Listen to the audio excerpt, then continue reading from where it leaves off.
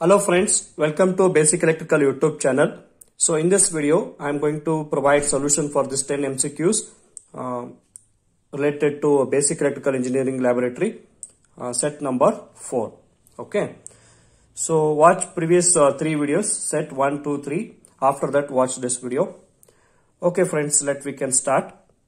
So before that, if you not yet subscribed our channel, please subscribe to my channel.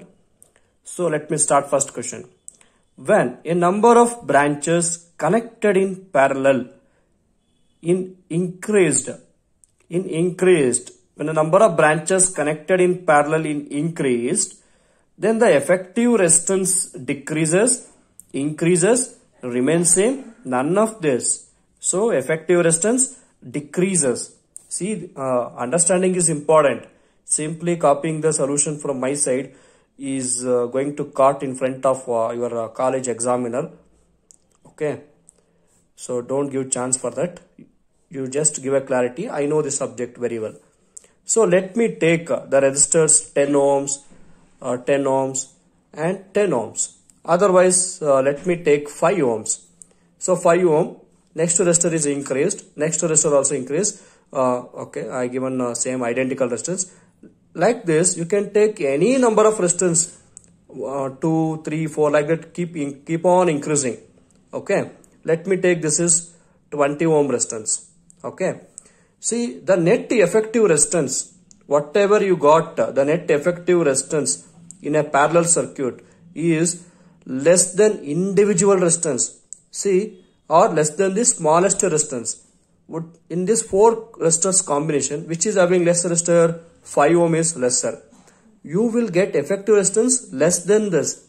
That's why it is called decreases. If you keep on increasing number of resistance in parallel, the effective resistance will decreases. Let me take one example. Okay, let me take example 6 ohm and 3 ohm. What is effective resistance for this? 2 resistance in parallel, numerator multiplied, denominator added, 2 resistance in when 2 resistance are in parallel. 6 3 joy 18, 6 plus 3 9, 18 by 2 is how much? Okay, 18 by 9 is 2 ohms. Effective resistance of this is how much? 2 ohms. As I said earlier, your effective resistance will be lesser than individual value. In that combination, which is having less resistance 3 ohm, your effective will be lesser than that smallest resistance in that parallel branches. That is the speciality of parallel circuit. Now let me take 2 ohm resistance. 2 ohm resistance. Again I added one more resistance in that branch.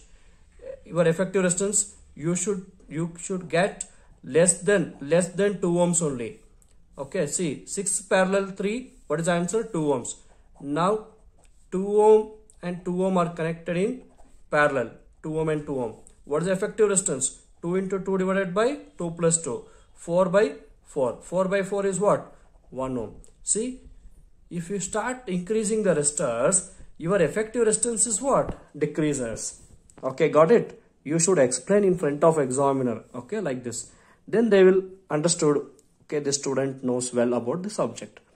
Next, in which of the following elements the power is dissipated? Okay, in inductor, no, inductor is not power consuming device. It is an energy storing element. Power in inductor is 0. Capacitor, no, capacitor is also energy storing element. Power in capacitor also 0. Which of the following element the power is dissipated? Resistor. Okay, only in resistor power is going to be dissipated. Not all of this. Okay, inductor, capacitor never consumes power. Got it? So resistor is the correct option. Next, the apparent power in a 3-phase system. See, apparent power. Already this question repeated in set 3. So apparent power is root 3 VL in EL into IL. Okay, got it? Next, the core losses in the transformer is called a constant loss. Okay, this is 100%. This statement is correct. Because why they are asking? Because core is laminated. Core is made up of ferromagnetic material. Flux in the core is constant. Core is laminated. Flux in the core is constant. Core is made up of ferromagnetic material. Okay, what you can decide? See, now eddy current loss. Okay, what is the equation for eddy current loss? Eddy current loss, that is PE is equal to KE F square T square into V. See, eddy current loss proportional to frequency. Okay, got it? In this equation, eddy current loss is not proportional to flux. Then what about hysteresis loss? Hysteresis loss formula is KH Bm to the power of 1.67 F into V. Okay, this is hysteresis loss equation. So flux is not a recommended option. You can decide the core losses at transformer is constant loss because the core is made up of ferromagnetic material. Okay, this is a correct option. Core is laminated. Okay, obviously to reduce the losses, core is laminated. Okay, white is constant, core is made up of ferromagnetic material. And however, in a transformer, frequency is constant. Okay, frequency is constant, and flux is also constant in transformer. But flux in the core, they given flux in the core is constant. This is not correct because eddy current loss is, see, eddy current loss is proportional to frequency square. See, if the supply frequency varies, losses varies square of the frequency. So favorable option is core loss is made up of ferromagnetic material.